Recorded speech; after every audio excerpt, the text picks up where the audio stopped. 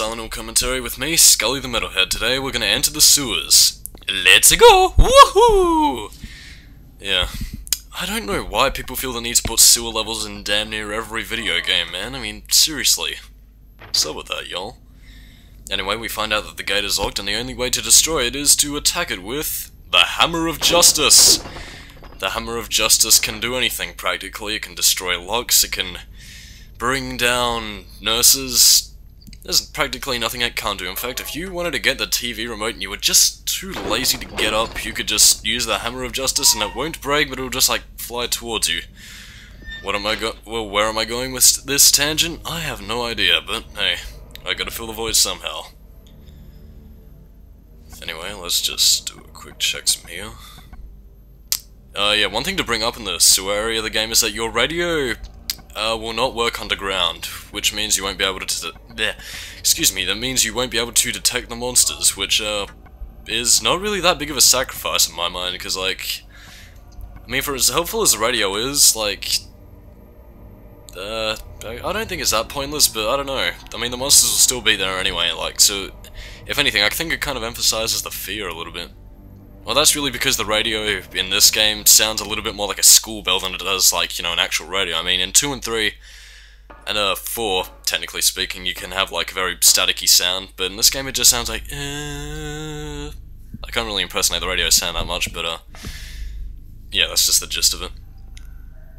Well, fun fact, I'm not sure if it's in this sewer area or another one coming up, but, it is towards the end of this area that you'll actually get a good look at the Mumblers, the enemies which were fairly present in the European release, you know, due to the whole Grey Children scandal.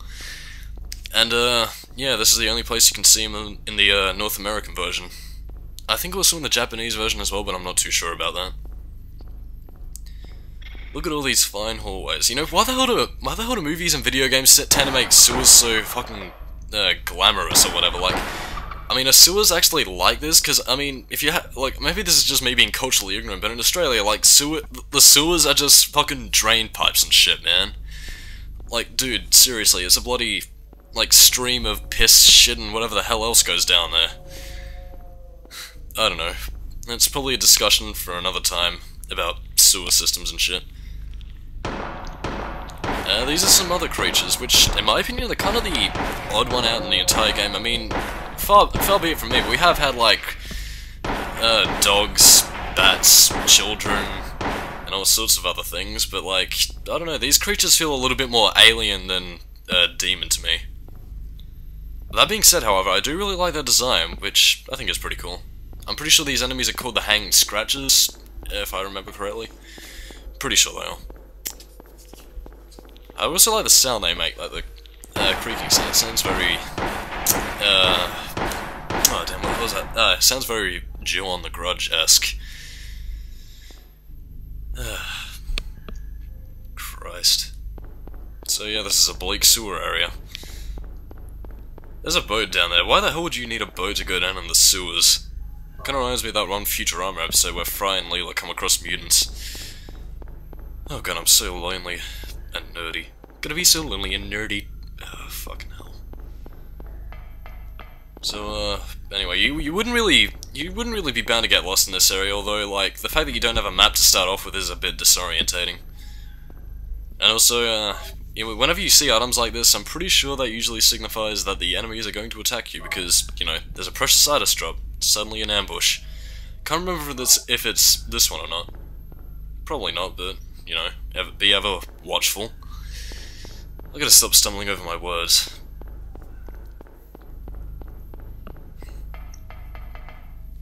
Gotta admit though, it does have a nice atmosphere, if only for the fact that it's quiet. A quiet moment in Silent Hill. Get the fuck out of here, man. That door will be locked, it's the one on the other side. Running. Very eerie in this sewer. Is it around here where you get the map? I am not quite sure.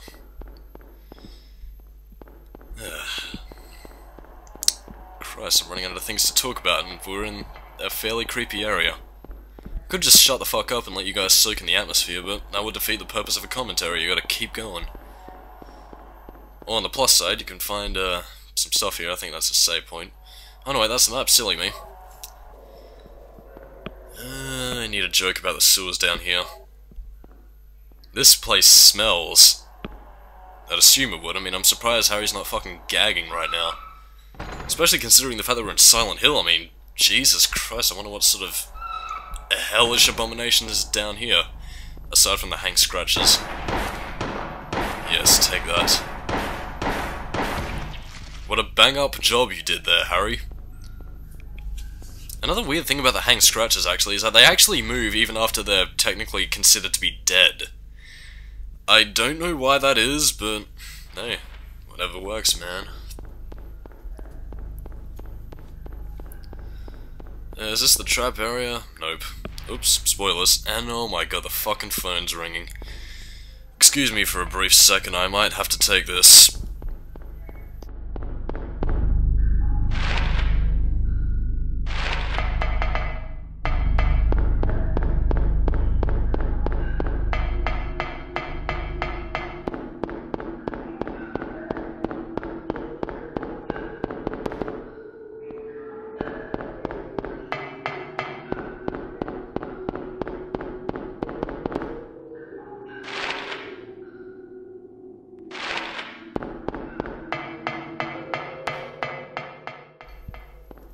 And I'm back. I don't think I missed much.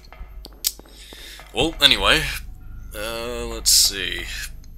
Oh, well, at least we're a bit further down the line. I don't think anything interesting... Actually, you know what? Upon retrospect, I don't think anything interesting is really going to happen in this part. Just sewers upon sewers upon sewers. Hey, I wonder if this is what Mario sees whenever he goes down a pipe. Like if he had to, like if he has to battle against hang scratches and, you know, bugs and shit, man. Wonder if this is what he sees.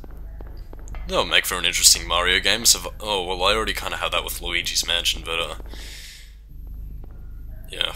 Oh god, I need something to talk about. You know, let's be nostalgic for a minute and go back to the playable teaser, and how I feel the need to incessantly bitch about it.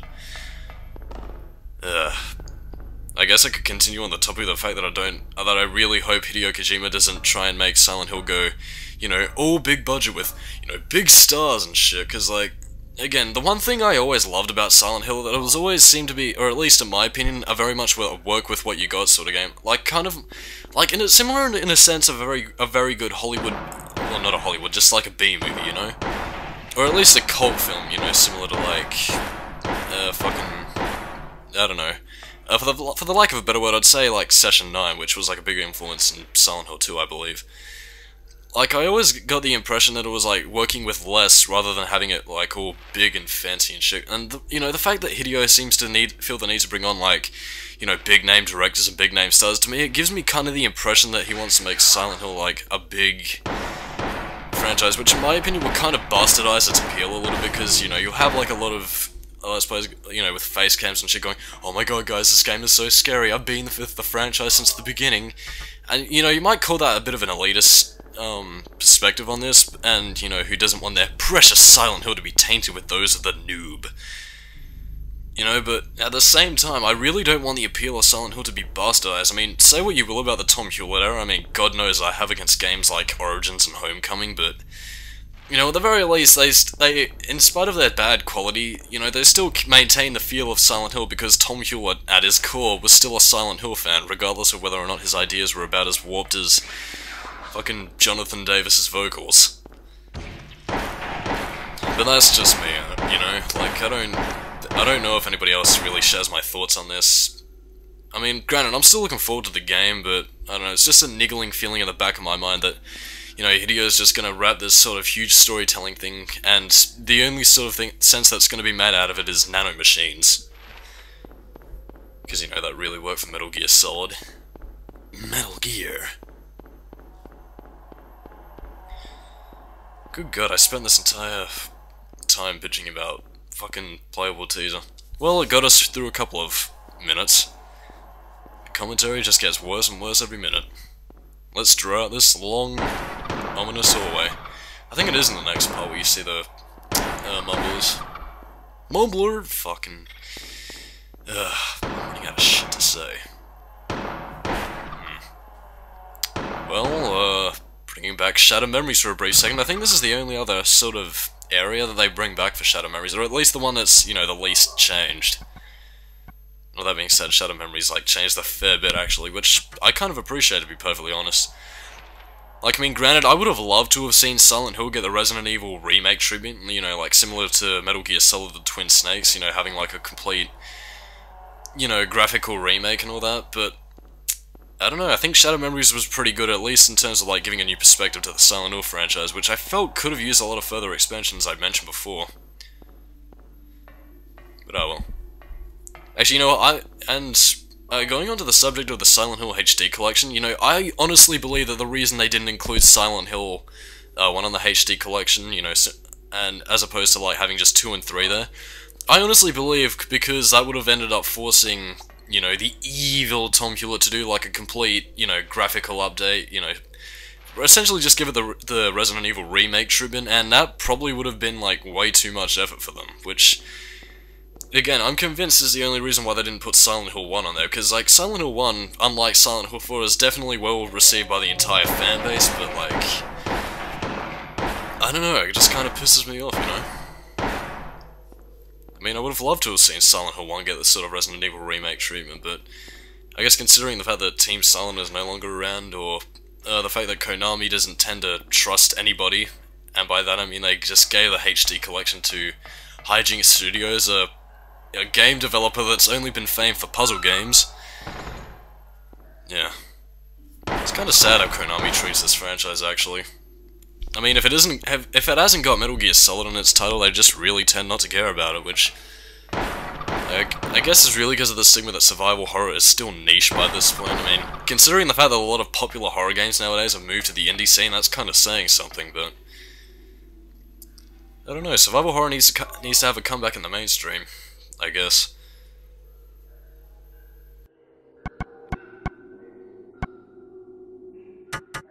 And I am back for the third time this part. Jesus fucking Christ. I really gotta stop this sort of shit. We still got a lot of time to go, and we're still in the boring, stinky, smelly fucking sewers. Oh, what fun there is to be had. Oh, damn it. I thought I was gonna sneeze there for a second. I apologize for all that. Anyway, hopefully this gets a little bit more interesting, because I'm gonna run out of things to talk about, because it's just more sewers. How intriguing. I think I've already talked about how I think that the hang scratches look a little bit too alien for Silent Hill. Or at the very least in terms of creature design. I mean, like, I'm not alien in the sense of, like, xenomorph, but really more in the sense that they bleed green, I think. Oh no, I'm pretty sure they do, like, even if you don't have the blood settings changed, as I mentioned in the previous part. It struck me as kind of weird. Oh, here's the trap I was mentioning earlier. Ooh, what an ominous place. I'm sure nothing bad will ever happen here. Excuse me.